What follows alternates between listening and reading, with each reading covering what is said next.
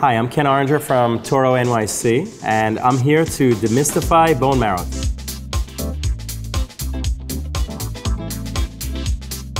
When I make bone marrow, I like to make sure you get the best butcher you can possibly go to.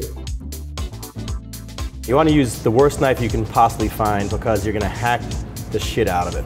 Take your bone and then use the heel of the knife to be able to kind of chip off the meat. Throw it in some cold water. You want to pour a ton of salt into it. The salt will leach out as much of that blood as you possibly can. So you can see what this looks like and what this looks like just from soaking it overnight.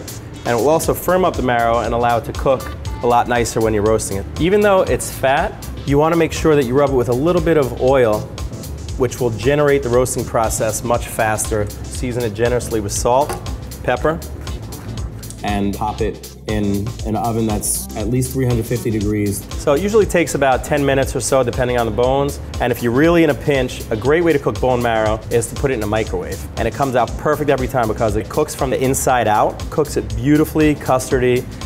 And what we have here, now you can see how the marrow, when you touch it, it's just a little bit springy, which is exactly what you want. So nice and jiggly. And then the bread, which we added for the last couple minutes of toasting, is just sitting in this delicious marrow fat.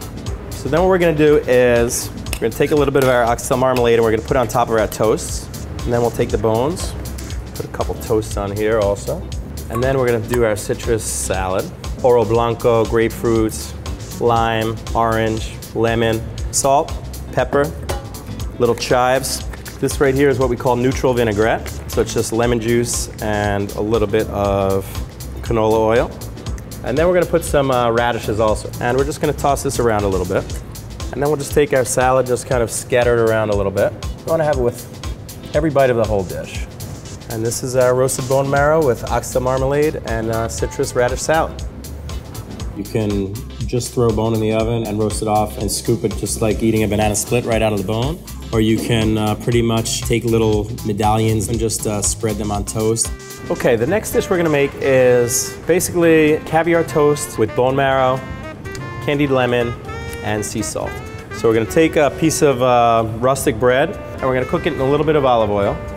Okay, what we're also gonna do while it's toasting is we're gonna take a little bit of our marrow and we're gonna take out a small medallion, just kind of melt that in with the bread.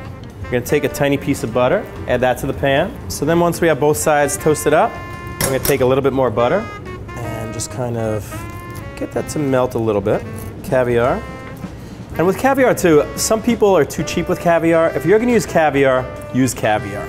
Eat it once a year and eat a shitload of it. Then we're gonna sprinkle a little bit of candied lemon. And then we're gonna take some chunks of our roasted bone marrow and just kind of scatter them around. Again, you want to be able to get the marrow in every bite. We'll throw on a tiny bit of sea salt, always on top of bone marrow. A little bit of chives, a little tiny squirt of lemon juice. And here we have it, caviar and bone marrow toast. Bone marrow being so bland, there's a lot of room to really experiment in terms of flavor profiles. You should not be intimidated by the flexibility of it.